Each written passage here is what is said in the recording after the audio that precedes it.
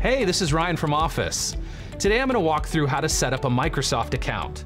If you've done any shopping on the web, there's a good chance you've set up an online account. Well, it's basically the same process with Microsoft. Let's walk through the steps. To create a new account, go to the Microsoft account sign-in page at login.live.com. See where it says no account? Right next to that, select Create One. On the next page, you're going to get a standard form. Fill out the form with your information. You can use any email address you want, or you can create a new one. Then you'll want to create a password. Select Next, and you're done. Have other questions about Microsoft Office? Check out the other Office help videos.